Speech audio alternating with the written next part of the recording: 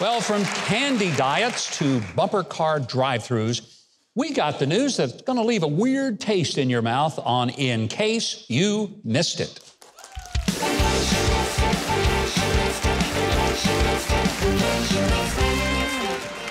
I know it's hard to find workers these days, but here is a sweet gig that people might actually want to take. An online candy store called the Candy Funhouse has advertised for a CCO. That is a Chief Candy Officer, and the job is to taste test new candy. I want that job. How cool is that? Sign me up. I'm in. Hey, they'll pay you to just stay home all day and eat candy.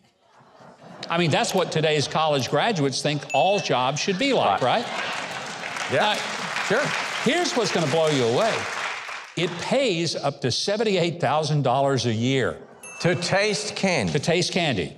By the way, I assume that does include dental. Yeah. Probably so. Anyway, next, police in Vero Beach, Florida, were called to a McDonald's. That's where a 69-year-old man was playing bumper cars in the drive-thru line. A deputy said that the breath of the man smelled of alcohol, his eyes were red, his speech was slurred, and there was a bottle of Jim Beam on the seat next to him. Oh, my God. You know, the cop asked, "How you feeling, sir?" And the man replied, "I'm feeling pretty good."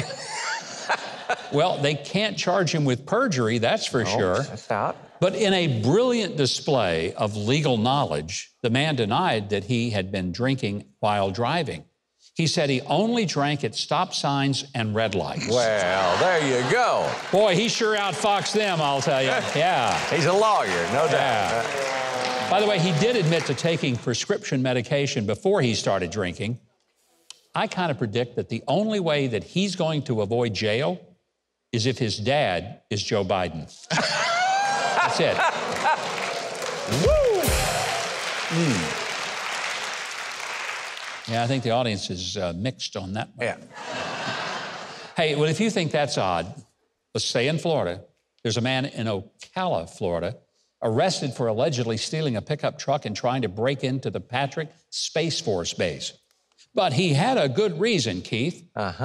He said the voice of President Biden inside his head told him to go and warn the government about a battle between aliens and Chinese dragons. Well, yeah. Wow. Look, I know what you're thinking. And no, it was not Hunter Biden. But I got to admit, that does sound like something that Joe Biden would say when he goes off the teleprompter, doesn't it? Could be. Could be, yeah. All right, finally, our video of the week. We offer our congratulations to 7-year-old Deshna Nahar of India.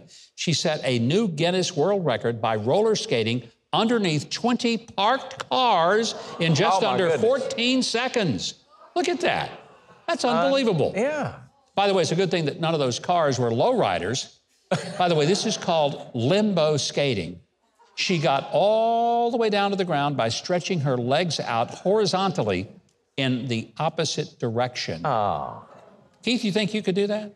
Well, no doubt I can stretch my legs like that, but I just could never get up again. That'd be the problem. It'd be all the king's horses and all the king's men can never put Keith back together again. That's right. They now carry get down, now get back up. All right, we need 4 buckets over here to get Keith.